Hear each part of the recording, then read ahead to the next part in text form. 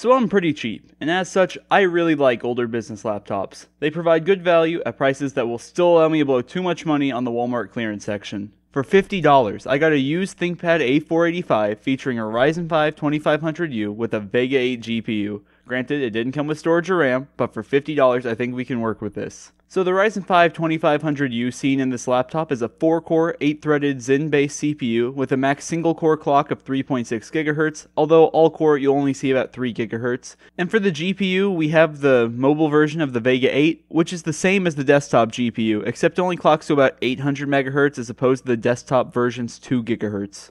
Supporting this APU, I installed 16GB of 24 MHz RAM, the fastest speed this APU is rated to run at, and it's in a 2x8 configuration as we have 2 RAM slots in this laptop. When I opened this laptop for the first time, I saw the 2.5-inch drive caddy, took it out, and discovered the caddy had an adapter for an M.2 SSD.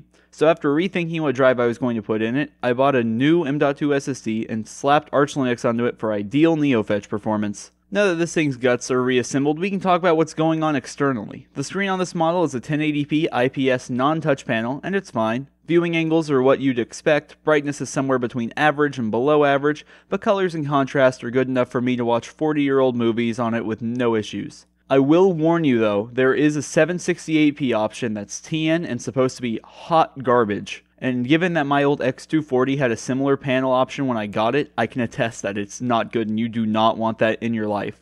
Oh, and we have a webcam cover for good measure. The best way to describe the keyboard in my opinion is tight and snappy, and it's what I used to write this entire script. The trackpad is fine, I like the buttons, but the trackpad surface isn't great compared to even something like an old unibody MacBook. I do know that you can put the glass trackpad from the X1 Carbon series into this thing's sister laptop, the T480, but I don't know if you can do that same mod for the A485, so if somebody knows, please leave a comment because it's something I might want to try. For portage, this is where we run into one of the sacrifices the A485 had to make compared to the Intel version, the T480. The 2 USB-C ports found on this device are not Thunderbolt like the ones seen on the T480, but it's to be expected when you're using 1st Gen Ryzen. It really only means that you don't get external GPU support. Also on the left we have an optional smart card reader for being secure if you're into that. On the right we have a Kensington lock, full-size SD card reader, gigabit Ethernet, 2 USB-As with one being a 10 gigabit port, HDMI 2.0, and a 3.5mm audio jack. There's also a light-up dot on the eye on the ThinkPad logo, which as far as I'm concerned is the most important part of any laptop. It just gives off an aura of professionals doing professional things. But who cares about ports if we can't play some games on it? For my test suite, we're going to be playing CS2, GTA 5, and BattleBit Remastered on Arch Linux, because after all, this is JaxonTheNerd, not Jackson the Windows user, and if you're enjoying the nerdiness, consider leaving a like and subscribing to help support future dumb laptop videos. And because I don't have a working capture card for this setup, the gameplay you're seeing is not the benchmark runs the FPS figures were taken from. Starting with GTA 5, using a test course of going from Franklin's house to Chumash at 1080p normal settings with the DirectX 11 API, we see averages of 34.7, 1% lows of 28.4, and 0.1% lows of 24.5, which given that the laptop costs less than the game did at launch, we're not doing too bad. We're actually seeing performance that is more stable than something like an Xbox 360, but instead at a resolution of full 1080p. I'll also note that the average does drop down a little if you move to online, but I managed to get a locked 40 FPS at 720p in online. Because modern Battlefield games are not good, and I'm too cheap to shell out for Battlefield 2042, we'll be testing BattleBit Remastered. And utilizing the low settings, which is the second to lowest preset, at 1080p resolution, we saw a 43.8 average, 1% lows of 32.4, and 0.1% lows of 31.4 by testing across 3 different 127x127 player maps.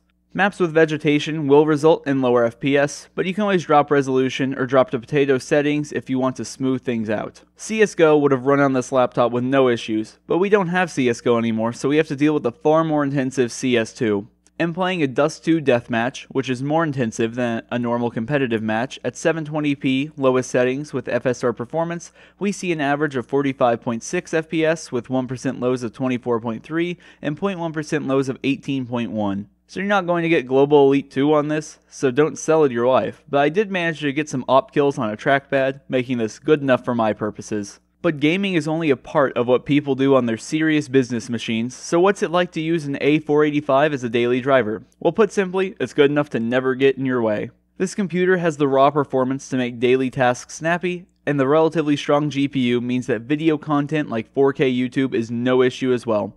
I've written the entire script for this video with the laptop while watching movies and YouTube, and there was never a slowdown. And due to this laptop sharing its DNA with the T480, we have the same use of the power bridge technology. This means that we have an external battery being 24, 48, or 72 watt hours, and an internal 24 watt hour battery. In this A485's case, we have the 72 watt hour external battery that gives the laptop a bit of a tilt, but capacity doesn't mean much if you're using a gaming laptop that's super power hungry, but lucky for us, we have a 15 watt APU, meaning our battery life is very good. Under mild usage, watching some 1080p YouTube, writing documents in Google Docs, reading through articles on news websites, you'll see about 6 to 8 hours of battery life. However, if you're playing GTA 5 on battery, you're going to see more like 2 to 3 hours of battery life, and the only time you're going to hear the fan on this machine is while you're gaming, and even then it's still quieter than something like a newer Intel-based MacBook. So go and buy the Thinkpad A485. It provides a good value, especially if you value good GPU performance. Although if you want raw CPU performance, the T480 is still a great option. You can upgrade almost everything in this laptop, it has all the ports you could want, and the logo shows people you mean business.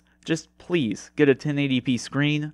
And that concludes the first video on this channel. If you enjoyed it, consider leaving a like and subscribing, as random tech videos are what I do here, and the interaction helps more people find the channel. Also, if you have any tests for future devices you'd like to see, or any videos you'd like for me to make, leave a comment and let me know. So thank you all very much for watching. I'm JaxonTheNerd, and I'll see you next week.